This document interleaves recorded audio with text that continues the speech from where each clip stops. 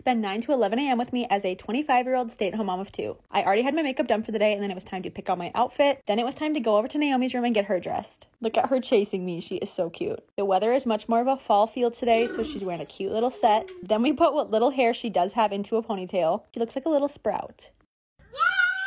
I put on Baby Shark for her and she was so pumped. I headed out to the kitchen to make us some lunches, and it was a second coffee type of morning, so I made myself a quick iced coffee before having to get Kai ready. A little at-home pumpkin spice latte, and it was amazing. Kai, gotta get ready. I heard your footsteps. 10, 9, 8. Whoa, that's good. It'll be the night that I will fall for you ever again.